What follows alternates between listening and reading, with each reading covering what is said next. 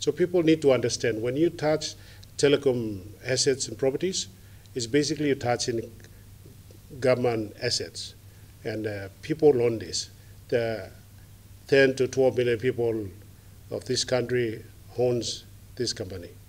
And if they do that, it's obviously you are cutting the end that fitting you. So I'm appealing to all those people who are going around and doing this to put a stop. You may have a personal difference with probably the company, or you may have a personal difference with the management. I think that will not help. Eventually, the law will catch up with you.